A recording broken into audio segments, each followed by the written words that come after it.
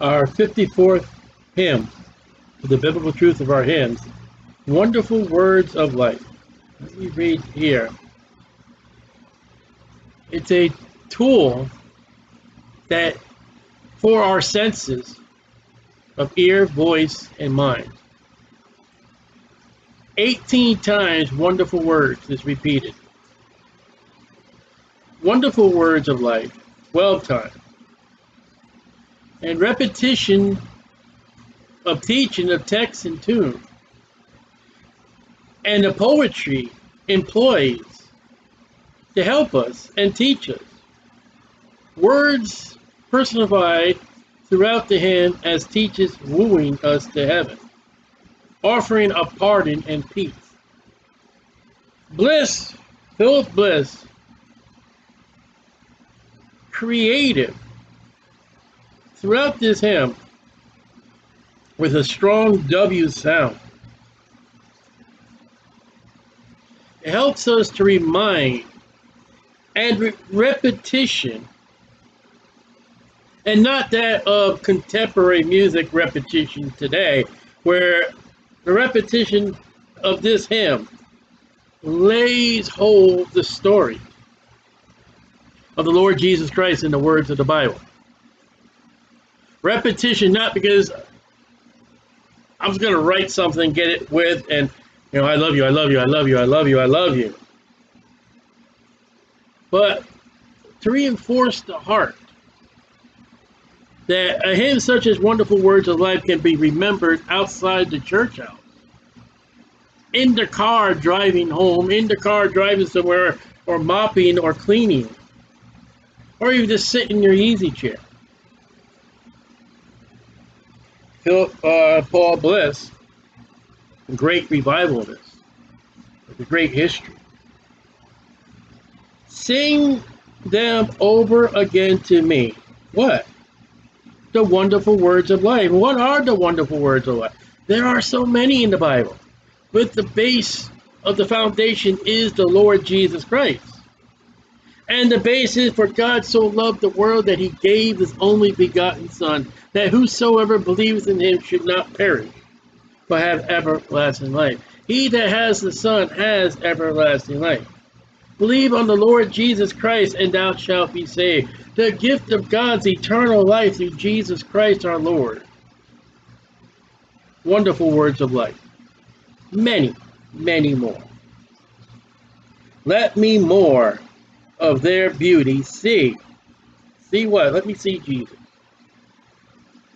The Bible says there is no beauty that we should desire him, but for me there is beauty because he is my Savior. He is my salvation. He is my all in all. He is the blessed hope. And through the Bible reading, Old or New Testament, I can see Jesus. Let me see. Wonderful words of life. There are people out there who quote the Bible, King James, and don't even know it. By the skin of my teeth comes out of the book of Job. The apple of my eye comes out of the Song of Solomon. The circle of the earth comes out of the Bible. Wonderful words of life and great quotes and expressions that people don't even know. Hellfire preaching, a go to hell, are expressions that come out of the Bible.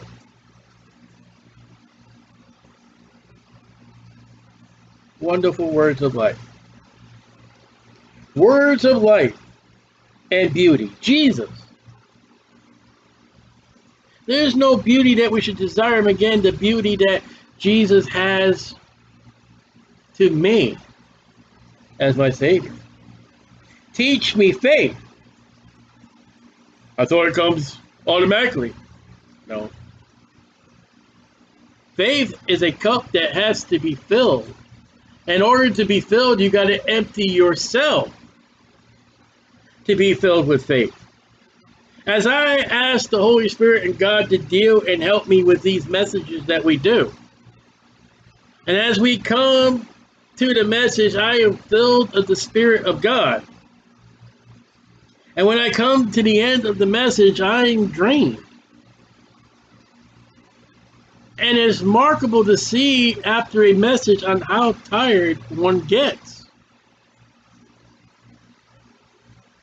And yet it is a proper prayer all the time to be filled with faith.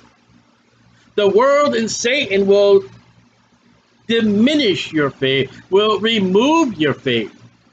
That only Jesus Christ and the Word of God in the daily reading and studying will build that faith back up. And duty. It is our duty, Jesus says, to serve the Lord, and yet it's a free will. It is our duty to go in all the world and preach the gospel. Yet it's a free will. You don't have to. You ought to. Pray without ceasing. You don't have to. Rejoice evermore in the God that suffered and died for us. It's a duty to give God the honor and glory.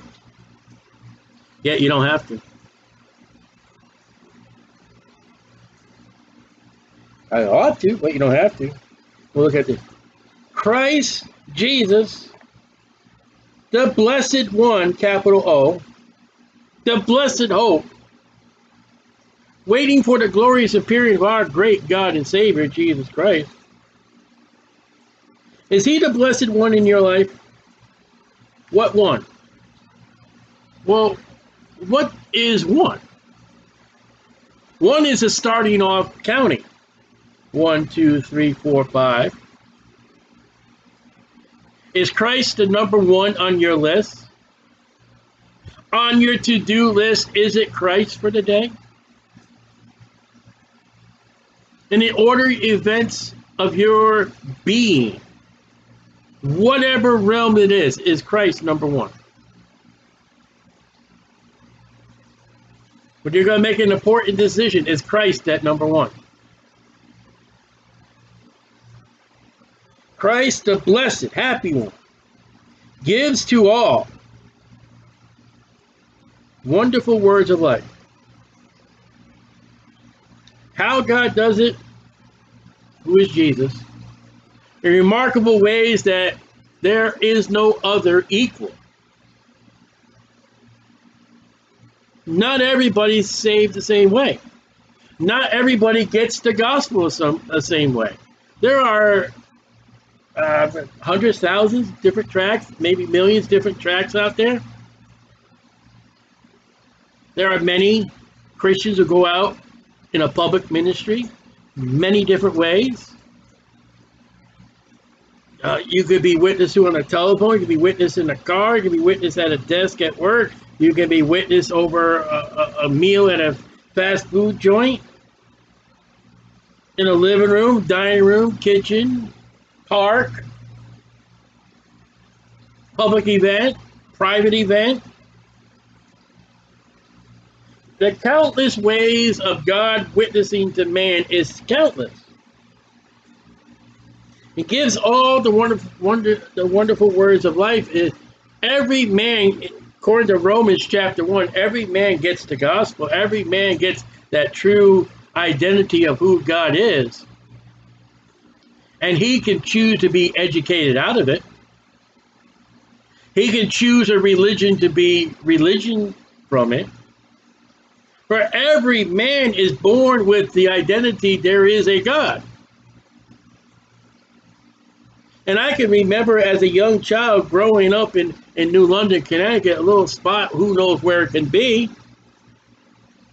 Me and my friend, I think it was Kevin, I don't remember particularly, we would slice earthworms to God. What was that? What was the, I mean, where does it say in the Bible to take earthworms and cut? No, but in the Bible it says there's a God. And from offering earthworms to God, half cutting them in half, to look into the heavens and say, you know, that's something superior. And to say, God, you're out there. I don't know who you are, but you're God. And to go through 12 years of public school teaching and to say no to evolution and yes to God. Even growing up as a Roman Catholic in a Catholic church, to say, though the system of the church is wrong, but into my heart there's God. Running to the altar to meet God, not the religion, but God. And looking upon Jesus who's nailed on the cross. What am I going to do with that? And that is the story of a little boy who grew up in a place called New London, Connecticut. My story is not the same as anybody else's story. And that is how God revealed himself to me, believe it or not, out of the Catholic Church. But before that, offering earthworms and looking to the skies and seeing that there is a God. And the Lord just showing me more and more and more and believing more and more and more. And here I am today. I am saved by the blood of the Lord Jesus Christ. There is no religion. There is no works, least I should boast. And there's nothing but the blood of Jesus. And God is Jesus and Jesus is God. And I'm able to teach God's word. Wow. Who gives all the wonderful words of life. The Bible is not the Bible, it's the wonderful words of life from Genesis to Revelation. I believe it all, though there are places in it I don't understand. Sinner, that's me. Christ, the Blessed One, gives to all wonderful words of life. Sinner. You can't find many sinners today. Oh, they got complexes, they got diseases, they got phobias, they got ADHD, they've got anxiety, they've got troubles, they got problems, it's family, it's their background, it's their color, it's their race, it's their gender, it's a sinner. All have sinned and come short of the glory of God. And whatever disease or phobia, whatever you put it on, you're doing the same thing Adam did in the garden with God. It's your fault. And it's her fault. Eve, it's his fault. King Saul, well, the people made me do it. I had to do it. It was because of the people. How about the very fact is, whatever it is, it's called sin, and you have sinned against God. Listen to the loving call. What is the loving call? For God so loved the world that he gave his only begotten Son, that whosoever believes on him should not perish but have everlasting life. For whosoever shall call upon the name of the Lord shall be saved. For with the heart man believes unto righteousness, with the mouth confession is made unto salvation. Believe on the Lord Jesus Christ and thou shalt be saved. There it is. You realize I just quoted to you from the Bible? That's not something I made up. That's not something a teacher made up. That's not something a pastor made up. That's something that the Bible wrote through the Holy Spirit. I just gave you the wonderful words of life and how to be saved. No traditions.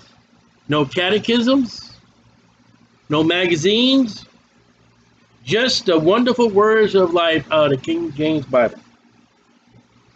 Wonderful words of life. All so freely given. Salvation of God is free. The love of God is free. There's no price tag. Put your wallet away. If you have any goodness, though, the Bible says there is none that doeth good, put it away. Put the religion in the closet. And freely believe on the Lord Jesus Christ to be saved. Wooing us to heaven. You know what God wants? He wants a lost man to come to Christ and believe on Christ. and be welcomed in the gates of New Jerusalem through Jesus Christ alone. God's not willing that any should perish. Ezekiel, God's not pleased with the wicked that die. Why will you die in your sins, O Israel? I'm not getting that verse correct.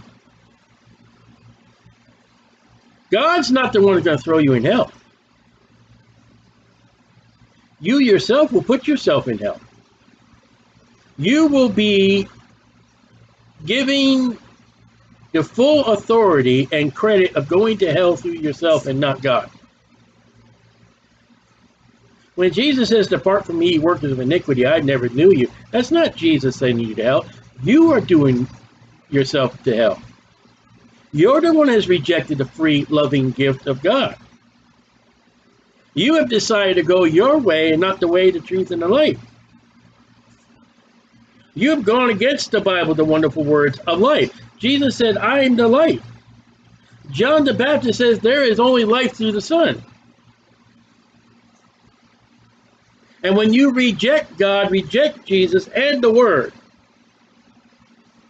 a man goes into hell because he's rejected Jesus Christ. And that's man's fault, not God. Listen, if I'm going down the road and I know a bridge is out, and you're going to go down that road, you're going to fall into an abyss. And I put every barricade, I put every cone, I put every neon sign, I put whatever I can. I even try to block the road with those New Jersey barriers. And you still go around and fall off into that abyss. That's your fault, not my fault. And when God has put His Word in front of you some way, somehow, remember He gives to all the wondrous works, and you reject Him, it's your fault you go to hell, not God. Today, the Bible can be anywhere. If you got an internet connection, you've got access to the Bible in the words of life. That's where the Bible says, "None seek after God." Oh, I do too. You can right now. You can punch on Google. You can punch on Firefox. You can punch on Edge. You can punch on whatever web server you're using. You can get your stupid phone and put in the words of life. You can say the Bible way of the new birth and how to be saved through Jesus Christ alone. And I guarantee within the search, you'll find a proper way of salvation.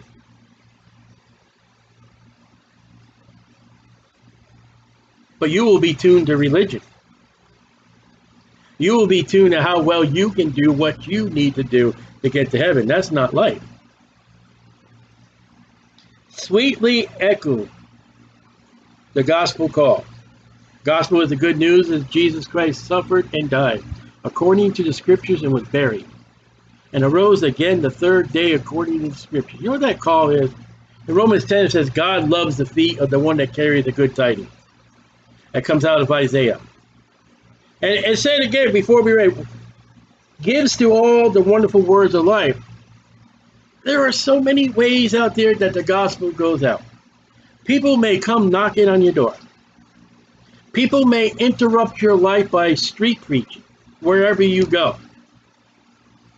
You may be sitting in a toilet and there's a gospel tract. You may be going to a payphone, there's a gospel tract. You may work for a company and you open up the envelope to receive someone's check and there's a gospel tract. Your co-worker may be talking to you and showing you an open Bible. Your children have been maybe invited to a Bible study at a church where the true gospel will be preached and presented outside the nonsense. You may have someone pull you aside in a fountain square, say, hey, let me show you something about Jesus.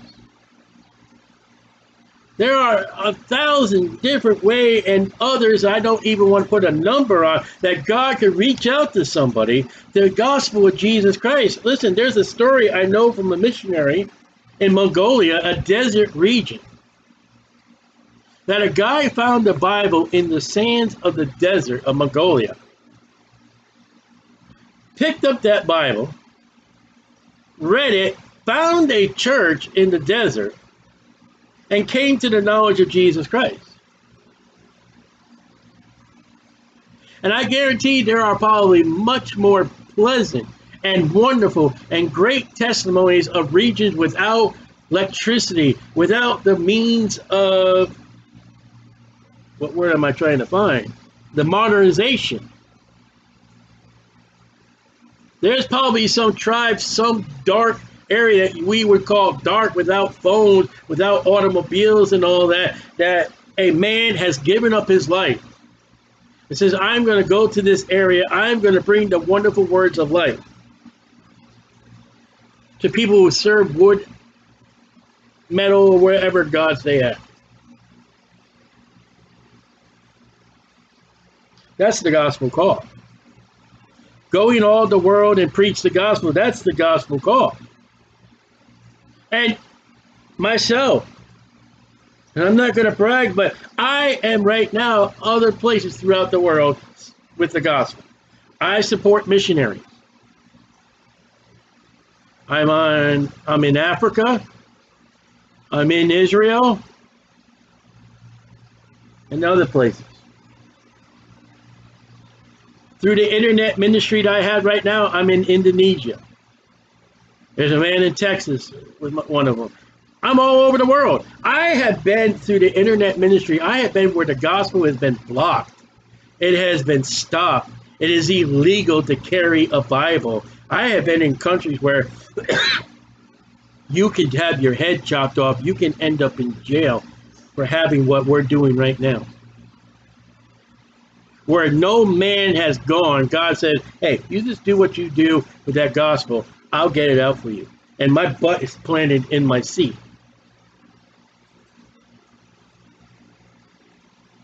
You don't have to get on an airplane. You don't have to get to a slow boat to China. We got the realm of gospel tracts. They go far enough. Put a gospel tract in all your bills. Man, Tennessee, Arizona, wherever your bills go. Family, friends, send them out. The gospel call, wonderful words. Don't go, oh, we're going to beat the tribulation. We're going to beat the Antichrist. Oh, what do you think the earthquakes are doing? That's not the gospel.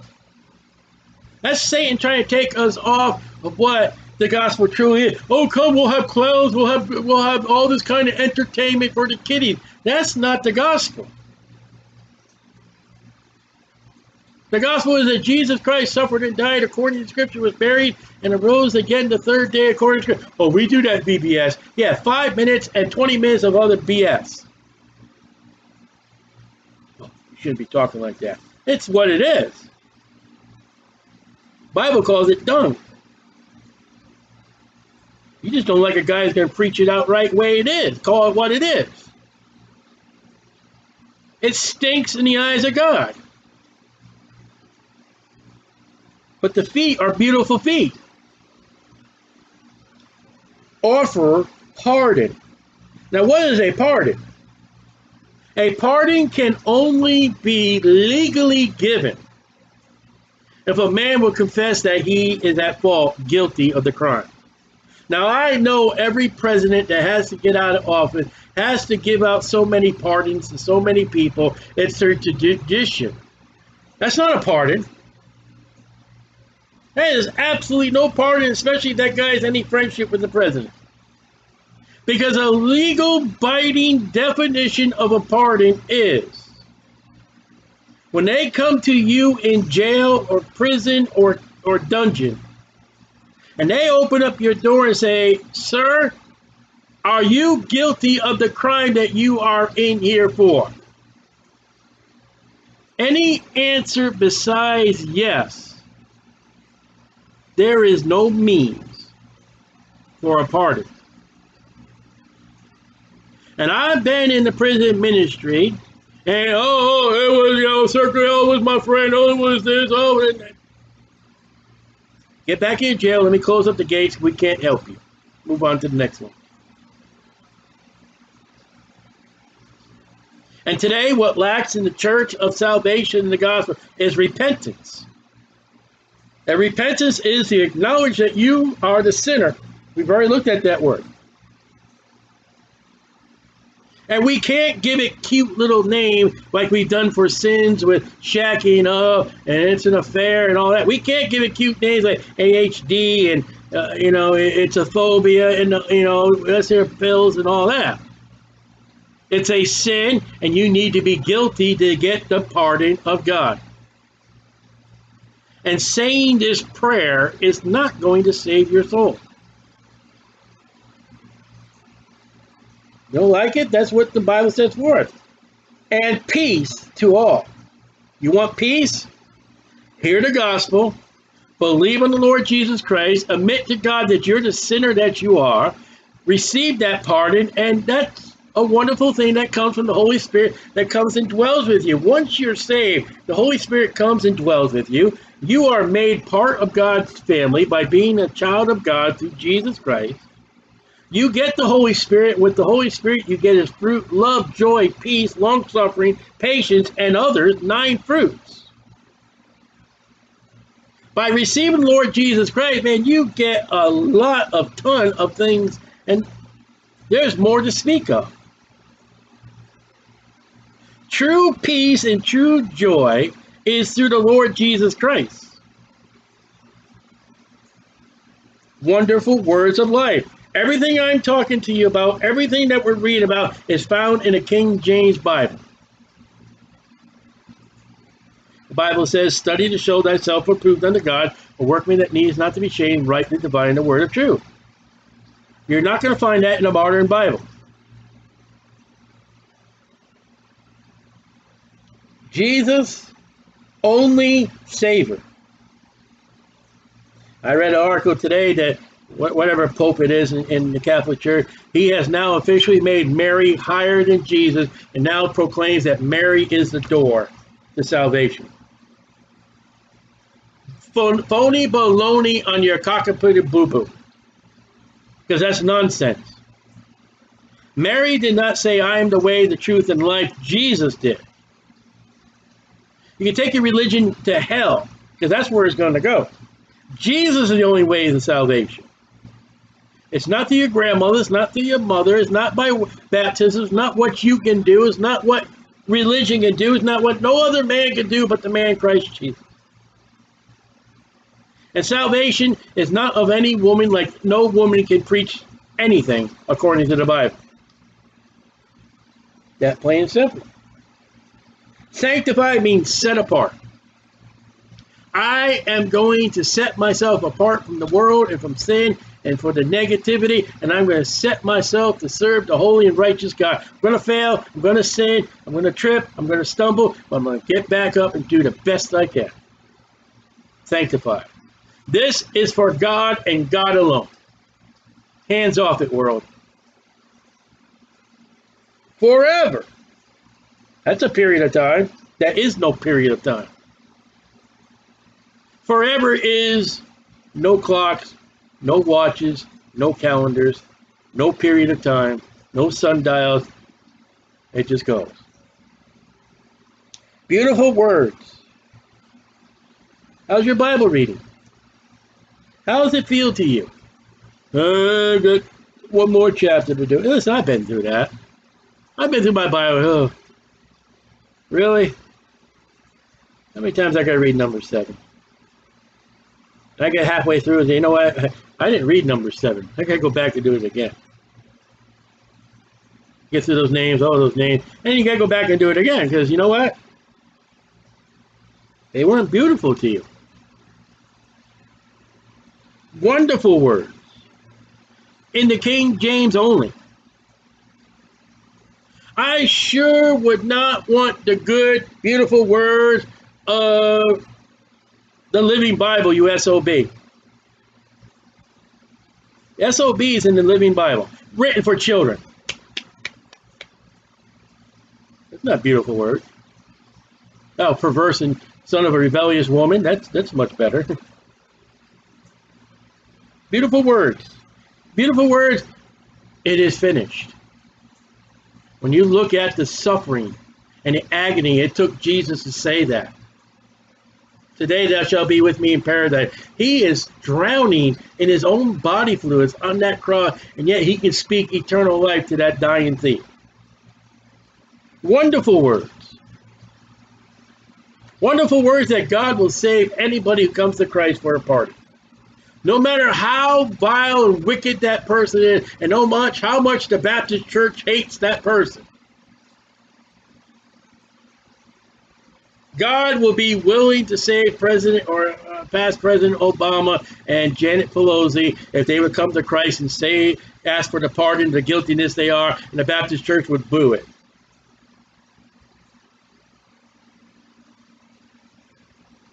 Anybody can get saved. If Adolf Hitler, before his dying breath, if he were to confess Jesus Christ as Savior, and I don't know, he would be in glory today, absent from the body and present with the Lord, if he believed on the Lord Jesus Christ. As with Charles Mason or Jimmy Hoffa or Amelia Earhart or anybody. Wonderful words that can save your soul. April 21st, 1987, wonderful words. And I knelt down at my grandma's coffee table, and I asked Christ to save me. I asked Christ to pardon me. I did not want to go to hell. Wonderful words. Wonderful words the next afternoon to go to my dad and say, Dad, I don't want you to go to hell.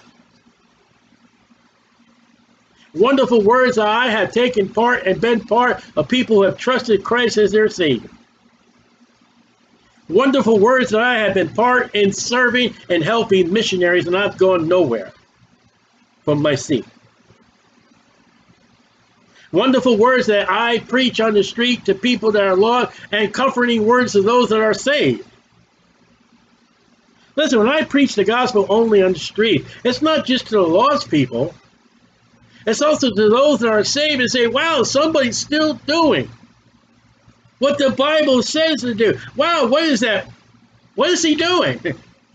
I'm a Christian. I go to church. I don't know. What is that guy doing? And if somebody really want to know, say, I'm going to go look at my Bible and find what that guy's doing. It'll be wonderful words when God reveals to that person, that's what he's doing. That's what he's doing. That's what he's doing. See, they do it here. They did it here. They did it here. Even the Old Testament people did what he's doing. I'm telling you, I got involved in about 2005. I got involved with the public ministry by hearing about a guy and his daughter sitting on the side of a highway somewhere. I don't know where I heard it. I don't know how I heard it. But there's a guy sitting on the side of a highway somewhere with his daughter holding a scripture sign. That's got me started. I don't know.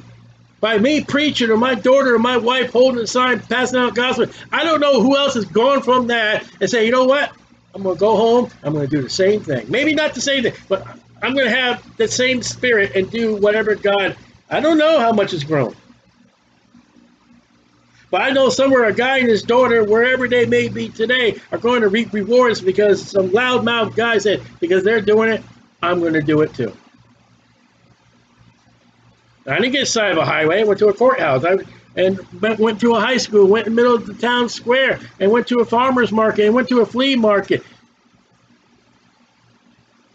Why? Because I've got the wonderful words of life. I don't want to hear about your ball team. I don't want my brother, the baseball.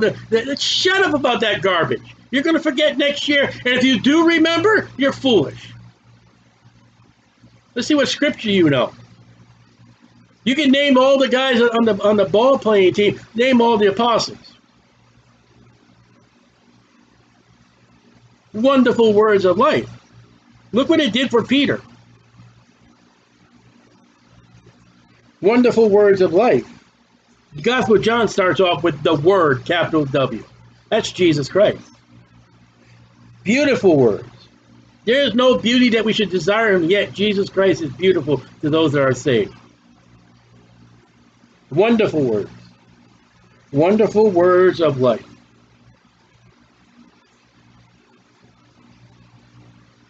Are you reading your Bible today? Good. Glory to God.